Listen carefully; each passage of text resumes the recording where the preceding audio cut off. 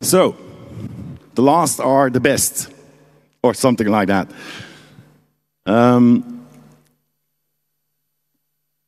Our next speaker is here waiting for this massive crowd that will support him to go through his experience with the FBI.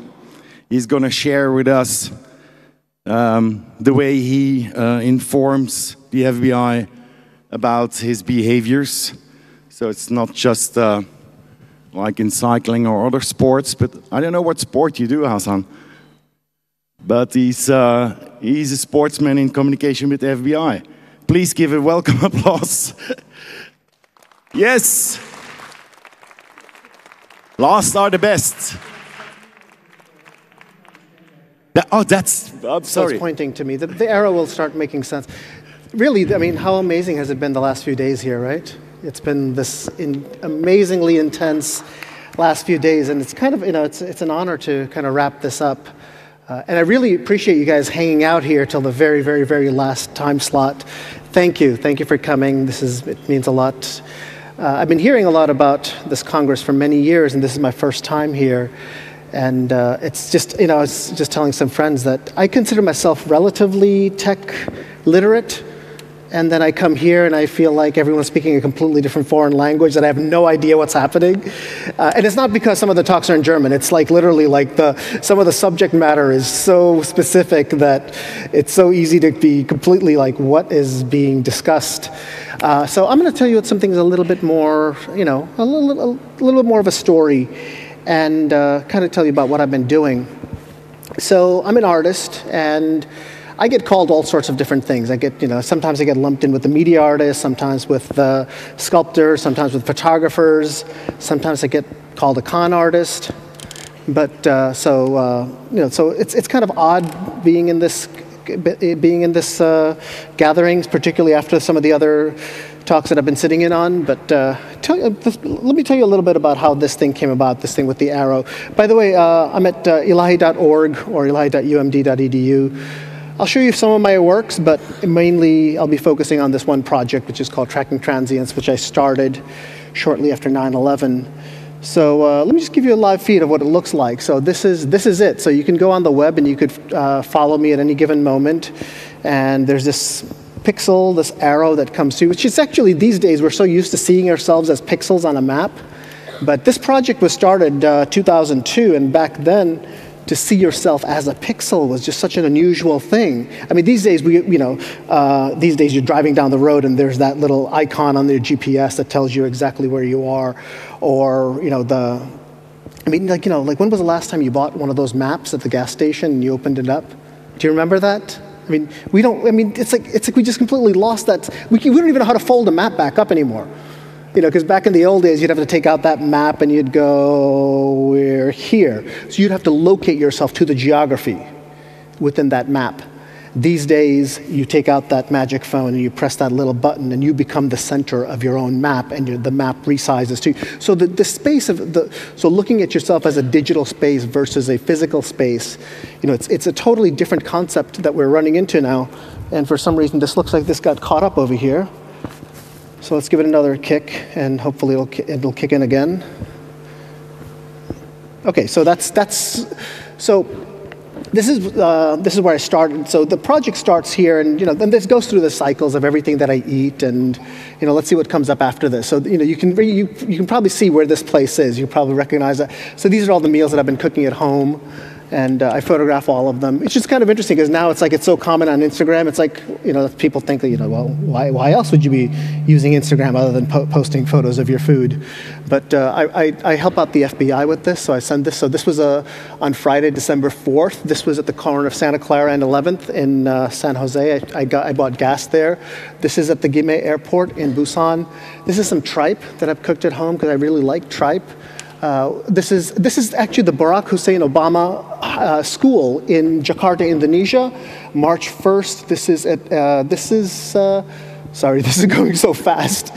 So every few moments, what I do is I take a photograph and I timestamp my life and I send it to the FBI. And well, you know, it's also kind of interesting because these days the project means something so different. When I first started this project, people would be like, "Oh no, don't show up at my house." And now it's like, you know, it's like if you're not on social media, if you're not connected, like people think of you as some weirdo or something. So what happens here is that this thing of like continuously monitoring myself and continuously checking in. You know, now a lot of people are like, I don't get this. This looks like my Instagram feed. What's the big deal? But then this concept of self-surveillance, or this watching ourselves, or monitoring ourselves for the sake of someone else, whether it be your Twitter followers, or in my case, the FBI. I mean, this is something that's become so commonplace, and each of us are creating our own archives. So a lot of the shifts that's taking place culturally, I think, is really important to think about this, because, you know, it's like this bed. I mean, you're not really sure what happened in that bed. You're not really sure who I was there with, or you see these like random train stations. There are always these empty spaces. There's like, you know, no one's ever there, and every now and then you might see some people, but they just tend to be incidental to the image, which is kind of interesting when you look at like the no photography or ask permission of people that are in there, which is really amazing to think about that. Like how many cameras are there in a given moment? Actually, in this room right now, there are at least twice as many cameras as there are people. Because there's one camera in the front of your phone and another one in the back of your phone, and who knows how many other cameras in all the other devices and everything else that are putting in. So we can't really escape these cameras regardless of what we do. And so all of these things, these are all these bits and pieces that I'm archiving of my life. So every few moments, another photo gets put up, and it gets tagged with the geotag of where it was. Again, this is something that's so common today, but 12, 13, 14 years ago, this was completely just like, what are you doing and why are you doing this? And, sorry, so yeah, and then of course there's all these toilets, because my FBI agent really needs to know. I figured the FBI, you know, they want to know my business, and I'm very open and I'm very sharing, so I figured I'm going to tell them every little bit of detail, including the toilets that I use and how frequently and where I go. You know, they need to know. So really what's happening, you know, and what I'm really doing is, it's a matter of telling you everything and telling you absolutely nothing simultaneously. It's a barrage of noise. Look, I know that eventually, you know, machine readers and AI is going to get so sophisticated that at a certain point, this idea of overwhelming the system, it's not going to be possible. This is a temporary fix. And the reason I chose this fix is, you know, obviously the FBI has a file on me. By the way, the background story of this is I got reported as a terrorist. I guess I should probably explain that on that a little bit. So shortly after 9/11, my landlords that I rented this storage space from called the police and said that an Arab man had fled on September 12th who was hoarding explosives. Never mind, there were no explosives. Never mind, it wasn't an Arab man. But, you know, that Arab man would be me, even though I'm Bengali and we're actually not Arabs. But it doesn't matter, because as far as many people, you know, they're all the same over there. They're all kind of, you know, it's that mentality. So I spent 6 months of my life with the FBI convincing them that I'm not a terrorist. And after all that, they said, okay, everything's great, you're fine. And I said, okay, wonderful. Can I get a letter saying I'm fine? There's a little problem with that, because have you ever tried to get something that says you're not guilty of something you never did? So, you know, so ever since then, I've been with my FBI just like, hey, what do I do? I mean, I travel a lot. All we need is the next guy not to get the next memo, and here we go all over again. How do I avoid this? So at that moment, he gave me a phone. He says, here's some phone numbers. If you get into trouble, give us a call. We'll take care of it. So ever since then, I would call my FBI agent, tell him where I was going, send him photos, do all of these things. And thus, that's what this whole project started. You know, I mean, back then when I started this project, shortly after 9/11, I mean, my phone was like those old, remember those old Nokia 6600s? Those like super chunky ones, and you had to hit the buttons like a whole bunch of times to send like one text message across. I mean, we used to call them smartphones back then. I mean, they're really not that smart, but they're kind of smartphones. Anyway, so this process of like sending all this information to the FBI, I started telling them everything, and also at the same time, by telling them everything, I'm also telling them absolutely nothing. because it's just a wall of noise.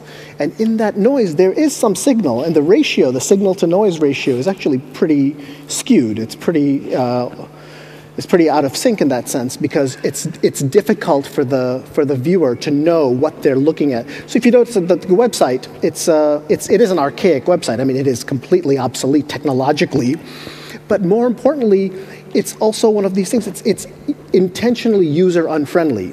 It's not, information is not categorized in a way where, oh, I want to see this date at this time. It's like, it just comes in whichever way the algorithm these days feels like generating the info. So sometimes you might see a taco, then you might see the next one from Mexico City. Then Mexico City might go to like this place, and because I took a flight from there to Houston, so you might get some images from Houston next, and then from Houston you might get some things from another city, and then back and forth. So it actually takes all these pathways, various through it. So in this process, I'm really, I'm telling you everything and nothing in this camouflage, in this, thing of like, historic camouflage.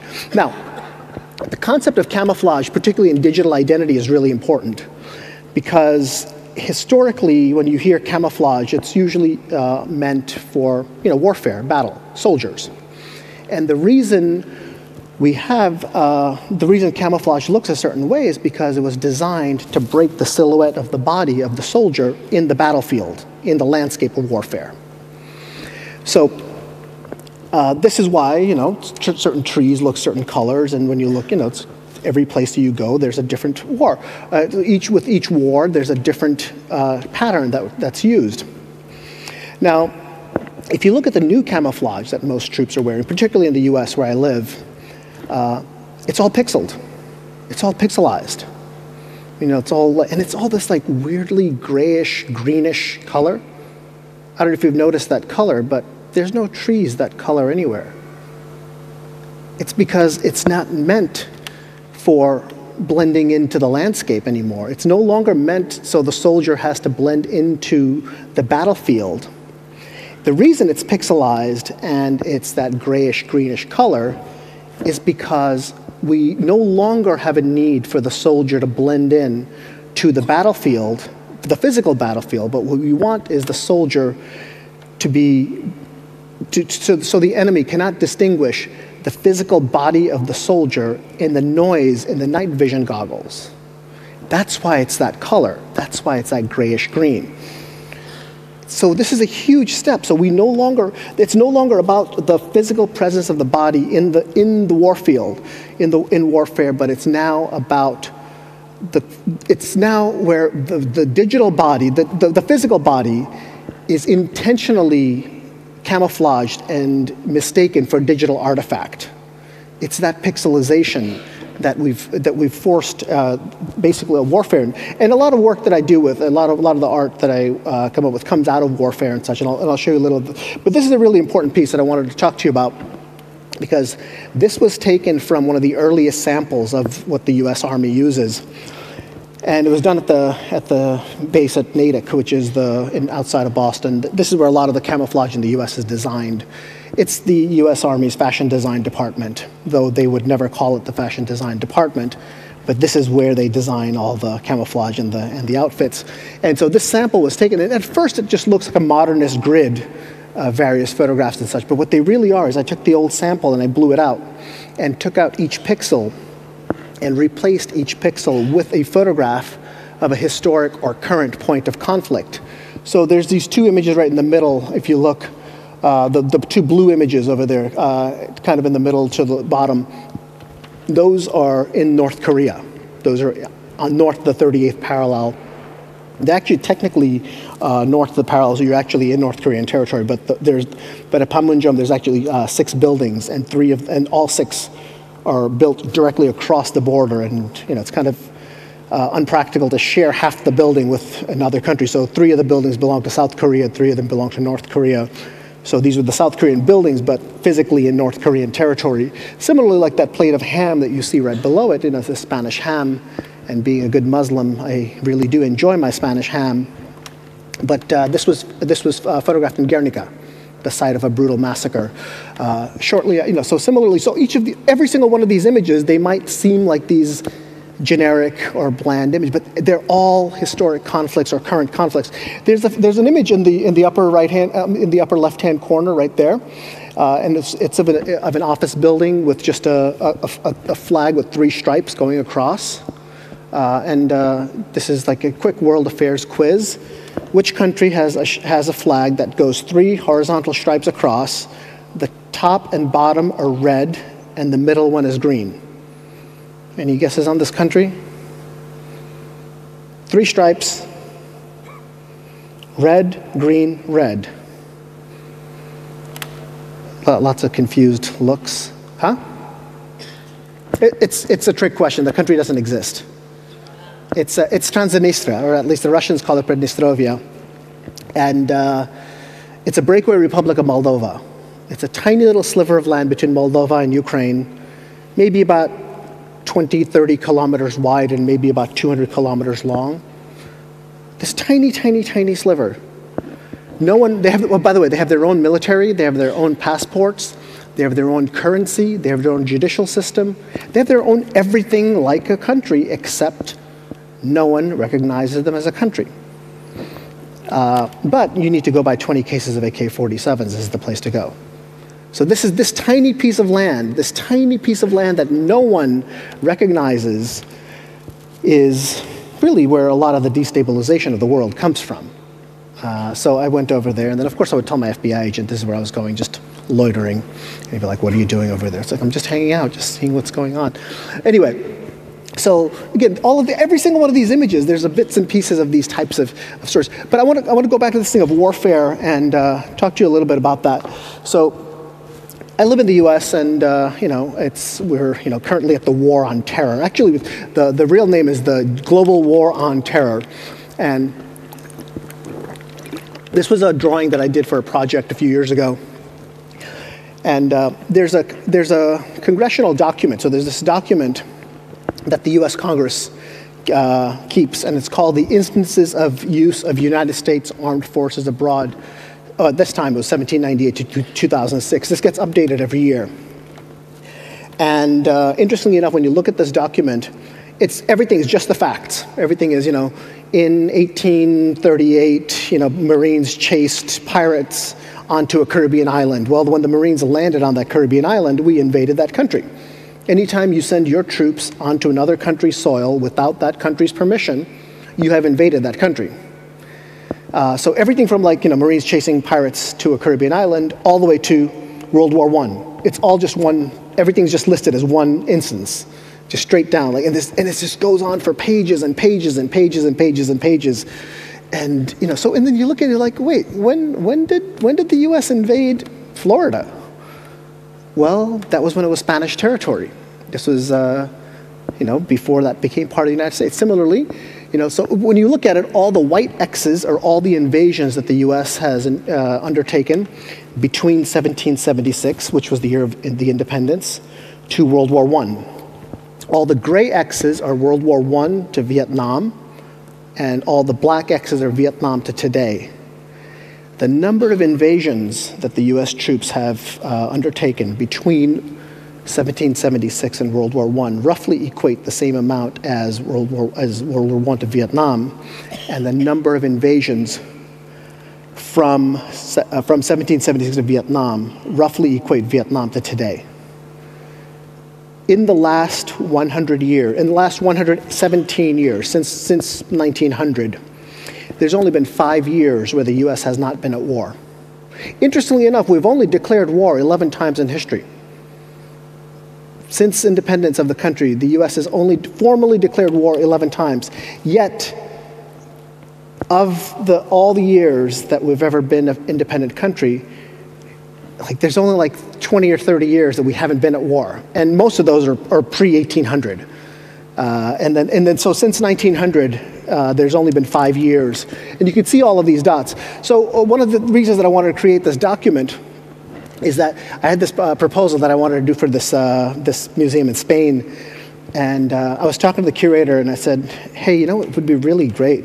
What if we set up a wall of bulletproof glass in the gallery?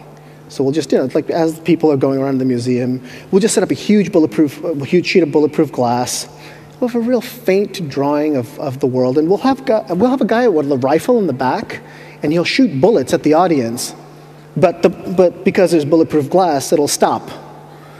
And I mean, I knew that there was just no way they would go for it, but to my surprise, they said, let us talk to our security people, and we'll get back to you about this. And I was really surprised. So in the meantime, we did some ballistics tests. So check this out. Look at. I mean, like that's what it looks like. I mean, it's just beautiful just the way, like basically when bullets hit bulletproof glass, it's not really glass. It's just very dense plastic, and the heat of the bullet comes in at such velocity that the plastic melts just ever so slightly, and then just swallows the bullet back up, and it freezes back up. So it slightly liquefies and then solidifies. This is what happens inside your body when you get shot, except your body doesn't just absorb the bullet and just refreeze together. It's just like this really scary looking thing of just looking at that blunt trauma, that immediate point of when that bullet hits. This is what happens. So we did some ballistics tests, and we went through some ideas, and then of course, as I expected, they said, no, you're crazy, there's no way we're doing this. But they were willing to send this out to a off-site, and we built this these fabricators built this off-site. And of course, then there was these other problems of, if we build this in the US and send it to the museum, I mean, when it comes into Europe, does it get imported as artwork, or does it get imported as, well, possibly firearms because there's actual real gunpowder in it? There's a lot of problems. So in order to deal with the customs issues of it, we figured, you know what, let's just ship it, let's just have it built in Spain. And then as we were about to build this, we realized there was a little pesky Spanish law that requires you to be at least 25 meters away from the intended target. You can't discharge a weapon in less than 25 meters of its intended target. Now, of course, I wanted this piece to be gigantic, and then you could only imagine the price of the bulletproof glass as it gets larger and larger and larger. So we eventually agreed that it'll be 4 meters by 2 meters. Except at that scale, each of these dots, each of these targets then become like 3 millimeters or 4 millimeters in diameter. Now, I don't know how many of you do shooting or target practice or any of that, but try to hit 330 dots that are about 3 to 4 millimeters in diameter from 25 meters away, one after another, without missing them. That's actually practically impossible. So I was like, how do we do this? And then the museum fortunately hired 3 former Olympians to do this. And it was just unbelievable watching these guys. And of the 330 bullets that are there, 326 of them were exactly on center. The 4 that were off were no more than 5 millimeters. And I'm convinced I just drew them wrong. Those 4, I mean, it's just unbelievable. But you can see what happens. So in the middle over here, this is Central America. We have invaded Central America so many times that as you keep hitting these bullets, these bullets, just eventually the bulletproof glass just shatters and gives way. I mean, it causes a literal wreck. So it's kind of interesting looking at this very abstract concept of these invasions, these political, these types of political policies that we have, and what the physical manifestation of that, what that does in a map. But what does that do to the physical geography? So I'm really interested in this idea of geography, body, data body, this physicality and the virtuality, and how these two come together in this. So similarly, I've been doing a lot of these things about warfare and such, and I want to show you this project. This is a project that I've been working on in Hawaii recently. And Hawaii, I mean, who's going to turn down a job in Hawaii? It was pretty unbelievable getting a chance to do this project. And so and Hawaii is a really interesting, at least in American policy and American political and cultural perspectives. Hawaii is a very unique place because Hawaii is the ultimate manifestation, or the ultimate embodiment of what we in the U.S. we have this term called manifest destiny. which was a term from the early 1700s, or actually from the late 1700s, from the early history of America, where we decided to start in the east and the Atlantic and expand all the way across, that we will manifest the country and the whole land will become ours. So this is the birth of the U.S. This is the idea of how the country was given birth to. Now, Hawaii is a really interesting situation in this perspective, because now, we've started on the Atlantic coast, we've conquered, went all the way to the wind, we've gone to the Pacific Ocean, and now we've crossed the Pacific Ocean, and now we've gone to this middle of this rock in the middle of the ocean, and now we're at the top of the mountain. So we've actually gone all the way. And the interesting thing is, Hawaiian culture, when you go to the peaks of each of the mountains, every of the mountain peaks are sacred. Interestingly enough, when you go to each of these mountaintops, they're almost always U.S. military or some sort of government or some sort of science, but of course for many, and now granted there is some amazing stuff being done, but there's a lot of also very shady, like military stuff being done. And it's also this thing of like going up, and then now with these surveillance devices, these telescopes at the top of each of these, monitoring and surveying and measuring everything out in the west and out in the sky. And so we've gone through the west, which is also a really interesting thing about the history of landscape in America. Let me show you a couple of these images of the top of this place, which is just beautiful going up there. I mean, it looks like Mars, and a lot of the Mars tests were actually done up there because it's just amazing. Like, you're looking down at the sky and there's these like satellites everywhere. I mean, it really does look like a Martian landscape. So I'm really interested in this. Okay, so let me show you this project. So I've been really interested in watching the watchers of this thing of like and what happens when you aestheticize surveillance. I mean, obviously this is a major issue for a lot of us, and a lot of the conference topics here talks about privacy and what to do and how to stop mass surveillance and things of that type. But when you hear the word surveillance imagery, what do you think of? What are you thinking? Just imagine, picture surveillance imagery. What does it look like to you? And for most of us, we generally probably think of like what CCTV or surveillance camera images look like. Usually grainy, pixely, gritty, sometimes black and white. With this audience, we already know data storage is cheap. I mean, this data storage, you could buy a terabyte drive for like $30. So data, and it gets cheaper and cheaper every day, and the capacity gets larger and larger. So it's not necessarily an economic issue, but it's actually more of a cultural issue. And I'm proposing the fact that when you hyper-aestheticize a surveillance image, your brain no longer reads it as surveillance. Your brain rejects the image when it's too aesthetically pleasing. You read it as landscape, or you read it as landscape photography. And in the case of landscape photography, the history of it is based on landscape painting.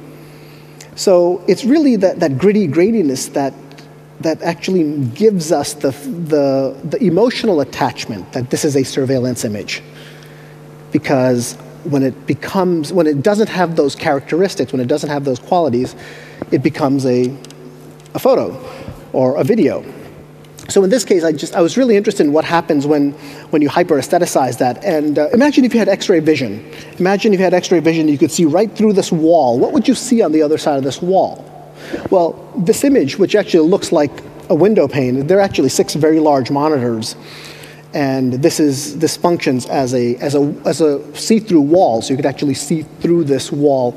And it just so happened that on the other side of the wall from this exhibition space was the Baltimore Police Department. So I love the idea of being able to watch the police, watching me, watching them. And then you notice that there's that next to the blue light, there's a little surveillance camera on top of their dumpster, which really doesn't make any sense to me why they would need a surveillance camera over their dumpster. But I just love this image of just this constant reflecting back and forth and watching and watching and watching back. And in the image, you couldn't tell, whether you're looking at a photograph or whether you're looking at a video or whether you're, it just, every now and then you see some blurry lights move by or some of these figures. But really, if you look at a lot of what machine vision, a lot of the software, you see those things on the TV with all those people looking at those monitors. That's stuff, that's like the movies, or that's like the used for like fundraising. The real stuff is all machines looking at this stuff, and it doesn't actually look that sexy at all. So I love this idea of actually taking this image and seeing what happens when it's aestheticized. Now, similarly, what happens when the form is aestheticized? This is the very similar project at another location, but this is what you would see through the wall. And when you see this, I mean, your brain completely rejects this as a surveillance image. But this is exactly what happens right on the other side over there. So thinking about the idea of aesthetics and what surveillance looks like, and at least growing up in an American context, so a lot of the history of American photography comes from American painting or landscape painting. And the history of a lot of our landscape painting comes from the Hudson River School, which is the Northeast and up north of New York City and up the Hudson River. These gorgeous grand vistas, often of these really large, wide viewpoints of these very like subliminal, very like spiritual type of imagery. This very godlike imagery, which is kind of interesting because in a way it is like trying to replicate this eye of God. Or, if you want to look at it from the perspective of surveillance, in which we generally tend to think of surveillance as a very post-9/11 or a very 21st century concept. I mean, most of us did not use the word surveillance, say, 20 years ago, 30 years ago. That word was not as common. It certainly has become incredibly common in our vocabulary very recently. But even though we tend to think of surveillance as a very very 21st century concept, this is something that's been embedded in our history, in our brains for thousands of years, particularly when you look at those early paintings and then God as the original surveillance camera. You behaved because God was watching. So it was very easy to replace this being above with a camera above. And that becomes so normalized in our daily lives. I mean, think about it. How does Santa Claus know everything about you? I mean, we're taught this since we're at such an early point in life. So this normalization of surveillance, this normalization, and also this, we never use the word surveillance when we're talking about God. Again, this aesthetic, the hyper-aestheticization, or maybe if you want to call, I mean, this is not exactly aestheticization, but, in the idea of thinking about it. So, again, this relationship between watched and watcher, and, another similar project of what it looks like when you break that frame of looking at, the format of surveillance, and when you aestheticize the format, not only the imagery of surveillance, but also the format and how the surveillance is presented. I mean, we wouldn't even think of this as a surveillance camera image, but that is exactly what this is. It's another similar piece. I just want to show you the context of this one because I want to show you, talk a little bit about the project that's going on the right. And this image is, so they look like these landmines, but they also look like satellites. I'm really interested in this idea of like circumnavigation. I'm really interested in these things of, conceptually, this project, as I was telling you earlier about, this is about telling you everything and nothing simultaneously. But in a similar way, I'm also really interested in this concept of Magellan and circumnavigation, where you go far enough to this side, you end up in the other, you circle around the whole thing. Does that make sense in a little bit? So, sometimes some people are so far to the left that they're actually very much to the right, and vice versa. So there's this circular reasoning that keeps coming back and forth. And I'm really interested in this thing of, this could be a landmine, but this could also be a satellite. There's these types, and then also at the same time, like this is an earlier project, but how they also look like selfie sticks. But then there's all these things coming out with these monitors sticking out of each of them. This is pre-iPad. Well, actually, this installation was done later, but I mean, now it's like these tablets are like so common and they're so everywhere. But these are 72 monitors, and all the images that I've shared with the FBI and sent to my FBI agent, these are all being shown on all these monitors simultaneously, and you could get the idea of what you're looking at. So, in the same sense, this project was, this is only a part of this one. This one's about 28 feet, so that's, this is about 8.5 meters tall. this piece, and it's basically every photo that I photographed and shared, but they're all printed in these huge pieces, in these huge vinyl banners. And the actual photos, each photo is about this little, but there's like thousands and thousands and thousands and thousands of them. So when you look from the back, all you see is these vertical color stripes. Interestingly enough, well, the other thing that I don't necessarily disclose this in public at the piece, but you're really looking at all the images shot on Sunday, all the ones on Monday, Tuesday, Wednesday, Thursday, and so on, with the 7 days. But what's also happening is, the color bars, the test bars for color calibration of monitors. It's like, so one of the things that would happen, I'm sure you must have had, I'm sure you must have had this in Germany, but in the US, we used to have a thing called the emergency broadcast system. And the television show would stop and it would go, this tone would come out and these color bars would come on the screen and it would say, this is a test of the emergency broadcast system. Had this been a real emergency, you would have been instructed on what to do. So this thing of impending doom, this thing of something bad is about to happen or something bad could happen, and because something like that could happen, we need to be ready and we need to be prepared. This thing of being ready for these things. So I was really interested in that, in this idea of what happens when you use that tone or when you use that color or when you borrow that thing. But at the same time, it's the very same system that broadcasters use to calibrate signal. So this thing of signal, and if you think about it on a daily basis, we generate so much digital information. How much of it can be, how do we calibrate that? So in a way of giving a nod to that, that's where this piece comes out of. So, and then this one led to the next one, and this has been making the rounds throughout the place. So this was at ZKM in a couple of years ago here, and then now this has been floating around Eastern Europe. And these are, they look really small in the photograph, but this is the same piece, but lit up from the back. I'll show you another photo of it so you can get a better idea of this piece. So, you're seeing every little bit and pieces and all of these things coming together. So they're about 3 meters tall, each of these slabs, and they lit up from the back. So. And then this is a body of work that I've been dealing with. So this thing of libraries or archives, and we all have them. We all create personal archives. I mean, if you look at every single photo you've ever shot, which you probably have a record of, so when you have all of these, so we're all keeping our own private archives. I have my own private archive that I'm doing as a parallel archive to the FBI. But, it doesn't have to be for the FBI. Maybe in this room, I'm sure everybody here has been watched by the government at this, and there's probably a few people from the shady organizations in this room right here anyway, or certainly at the conference. But what you're looking at here is every one of those images, and then there's this gritty, grainy, black and white image on top, and it looks like every other industrial rooftop. It looks like it's a rooftop of a building. And you can see the fans and the exhaust and the vents. And then on the lower right, there's these golf ball looking things. And most buildings don't have those. This happens to be the rooftop of the NSA.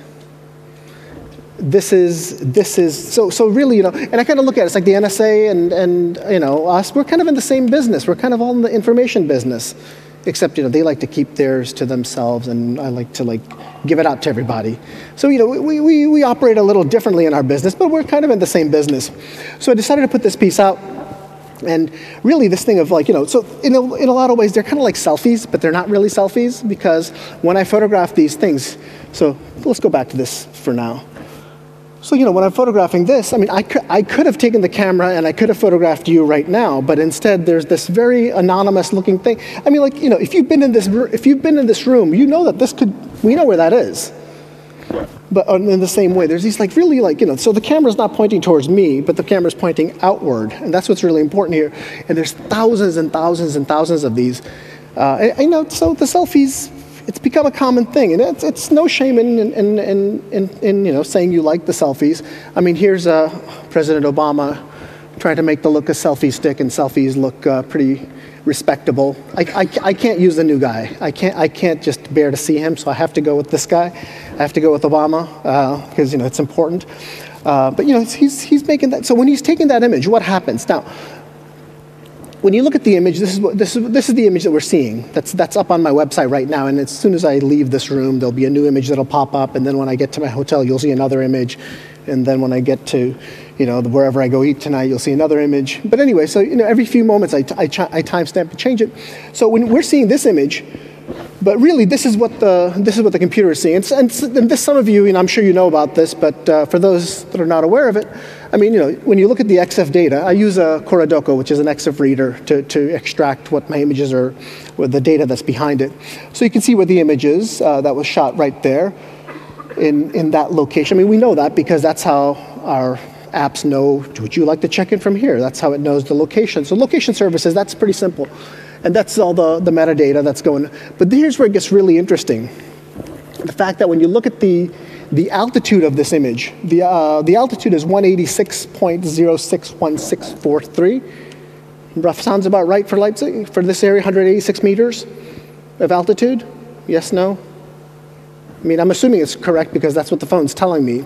But similarly, what's really interesting is when you look at the image direction. So, I mean, we know the latitude and longitude, that's a given. The altitude, that's a new one. Because an image taken on sea level, at the ground level, will look very different than an image shot on the 20th or 30th floor of a building, because the barometric sensor inside the phone will put a different altitude number in there.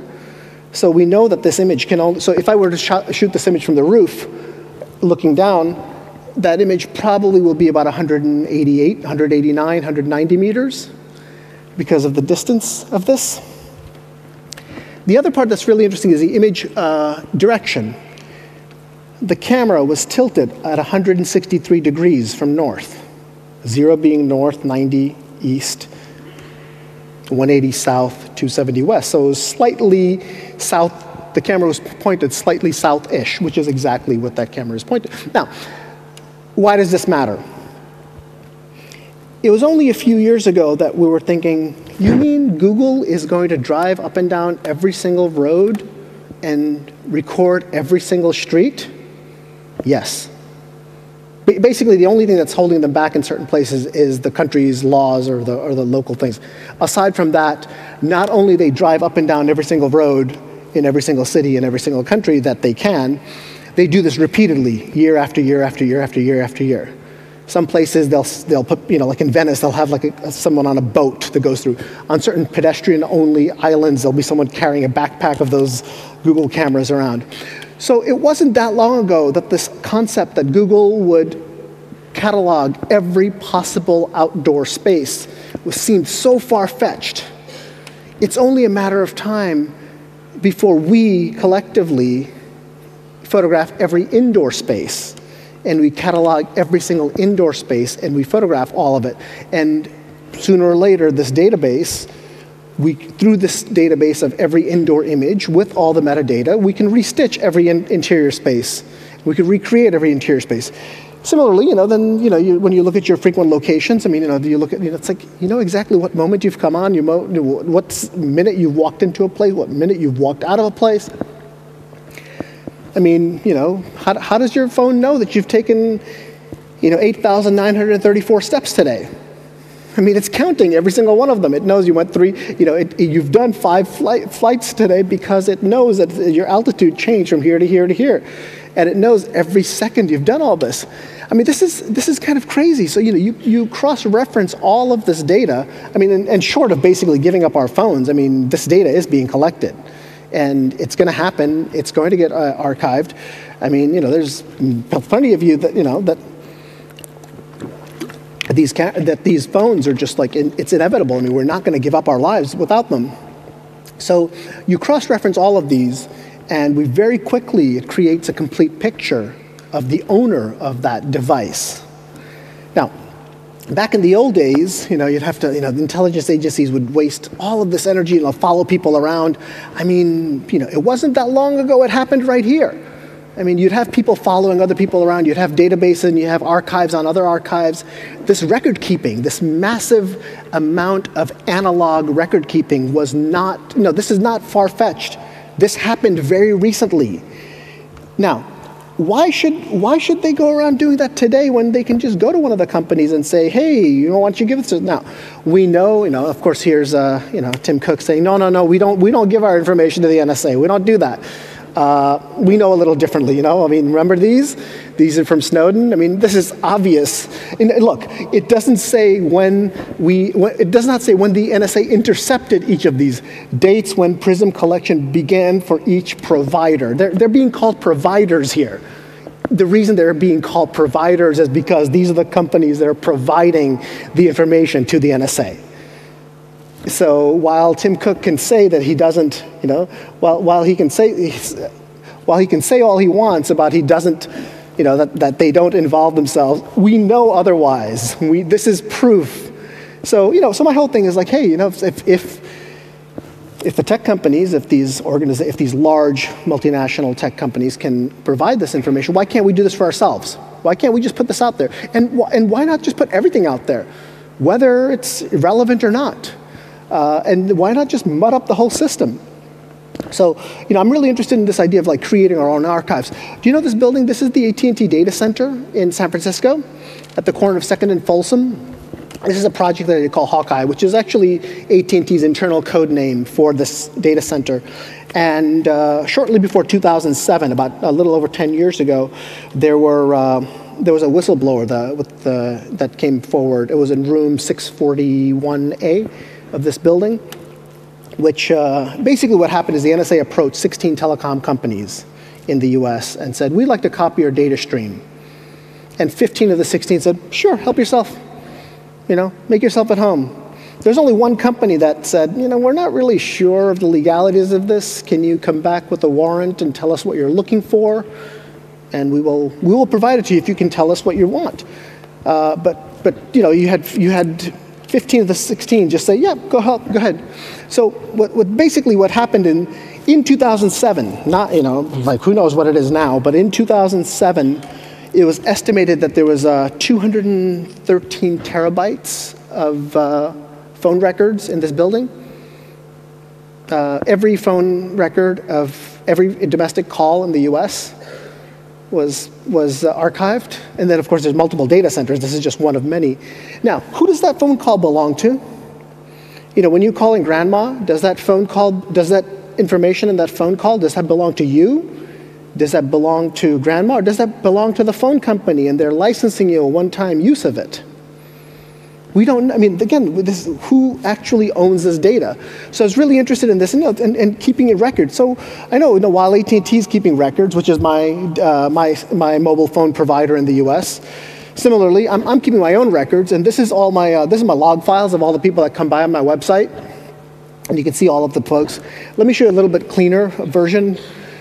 And you can see all the lovely, happy people that come by, like the Terrorist Screening Center, or the Central Intelligence Agency, or the National Geospatial Intelligence Agency. I don't know why they come by.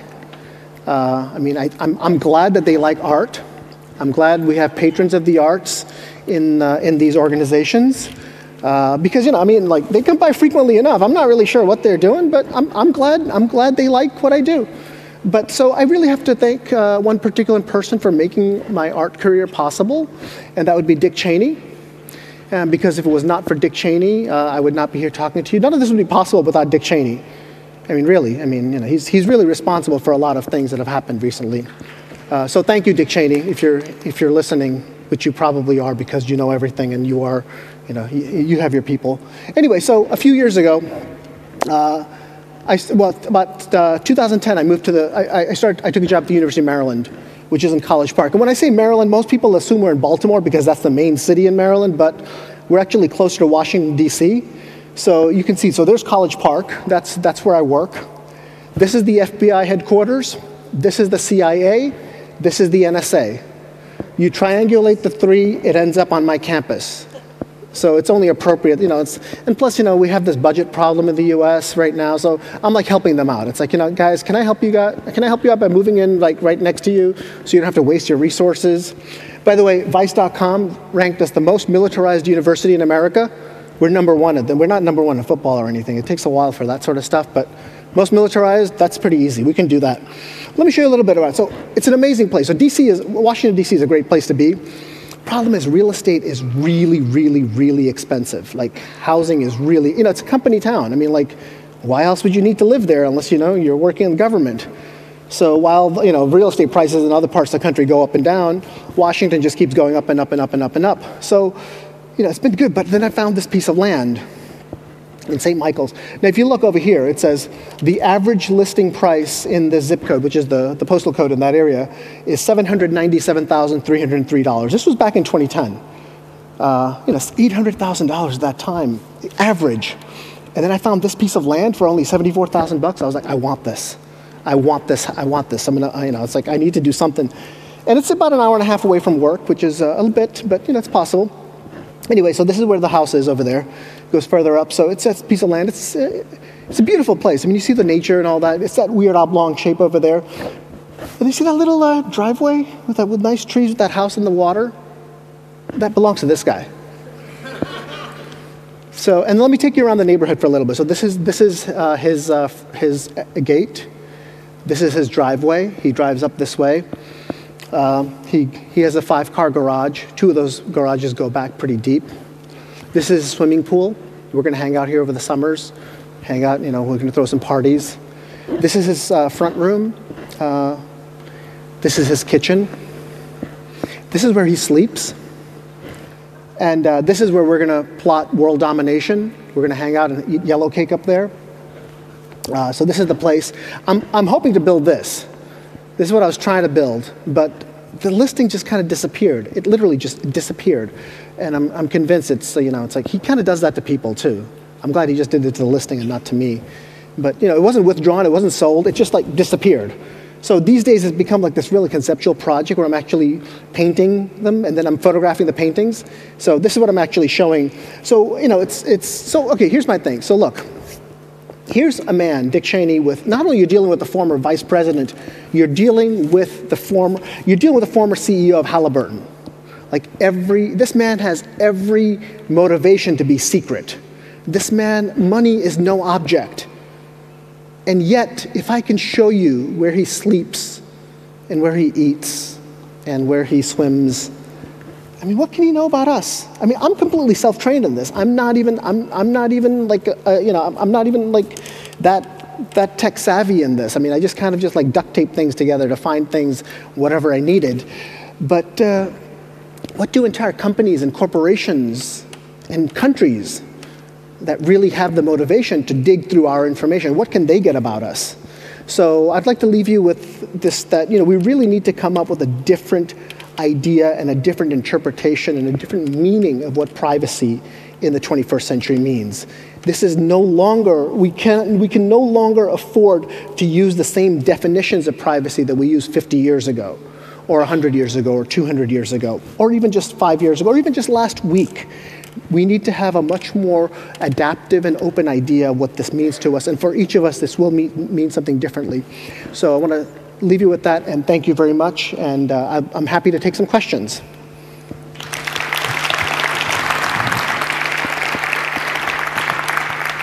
Thank you, Hasan. Thank you. Welcome. It's a fantastic adventure to be always on the run and at the same time, actually, they are running for you now. Or? A little bit. They come by. I try to be friends with them. Yeah, that's good. But they're actually not that. They're not very. They don't like to be friends. Mm-hmm. They just like to watch from a distance. You think that Dick Cheney will allow parties at your house because you're yeah, we're gonna have a shooting range in the back. That's good. Yeah. Uh-huh. Yeah. It'll be a lot of fun. Do you have a question? Yeah, thanks for the talk. You mentioned ways that your art kind of anticipated things that now we kind of take as being very common. Is there any way in which your art practice has evolved or responded to having a newer, younger generation of students year over year in your classes for whom Instagram or selfie sticks might be just second nature to them? Yeah, I think it's really interesting watching how people of different generations react to this, because I think a lot of it also has to do with the way we communicate. There was a very specific generation that would write a letter, and then you had a generation that would write, that would call, and then you have text, and then you have people that write you over email, and then you have people that will only text you. I mean, we're seeing that, and we're actually living in that right now because we actually deal with certain different types of people that only deal with different modes of communication. So I really think in that, the interesting thing is though that time is compressed because we've only had people that would communicate in writing for hundreds of years. Then we would have people that only communicated in phone for maybe 30 to 50.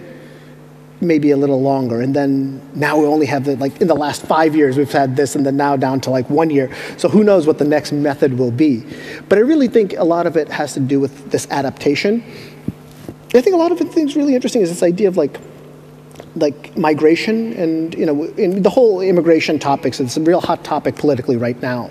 But I think we also need to think about this from a digital perspective because we tend to use the word digital native a lot. But we never actually use the word digital immigrant. But yet that's all of us in some way. I mean, very few of us, I mean, there is a certain generation that is 100% digital from day one. But for most of us, at least of a certain age, we're all digital immigrants. And I think that type of shift, I think that type of understanding of it, I think it has an impact, and particularly in terms of dealing with learning and dealing with education. At what point is it a natively learned skill versus a naturalized, a migratory type of the action? So yeah, hopefully that answers what you're talking about. Yeah. Do we have another question? Yeah. Yeah, it's just curious if I ever asked you to stop. No, there's no law against talking too much. Because if there was a law against talking too much, we'd all be in trouble. But but this is interesting because they're very much it's very much a one-way direction. They're not about, they don't editorialize, they don't provide opinion. They only take information. They ask you questions and they take information. So you could answer them with one word, or you could answer them with millions. And I've just decided that I'm going to keep talking to them. I'm a relatively, I think, cooperative person. I like to be helpful, But really, what it is it's defiance through compliance. It's this level of aggressive compliance, and at a certain point, I try to be so helpful that I'm completely not helpful at all. So thank you for the question. Do we have anything else? Okay, cool. Is there? Oh, there's a question from the internet. No. Oh no. Okay. Anybody else? Okay, great. Is there an FBI agent in there? Yeah. You don't have a drink, maybe. Yeah, that'd be great. Yeah. Why not? Yeah. So yeah. So do this under us. I'm sure there's people from some government organization at this place. So let's get a drink later together. Okay. Let's have one. Thanks. Thank you very much. See you guys. Thank you so much. Thanks for coming out. Don't forget to help us all to clean this all up. Take